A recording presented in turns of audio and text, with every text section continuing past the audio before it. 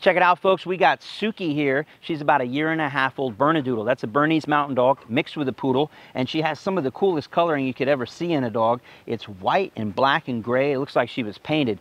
Super sweet character, a little rambunctious, and we got to pay attention to those grooming needs. And if you come in close, I'm going to show you something here.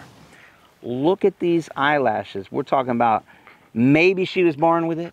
Maybe it's Maybelline. I'm not quite sure, but these might be the longest lashes I've ever seen on a dog. But if you're interested in finding out more about the Bernedoodle, stay tuned. We're going to do a couple of quick videos and share with you our experience with the Bernedoodle and see if it's the right dog for you.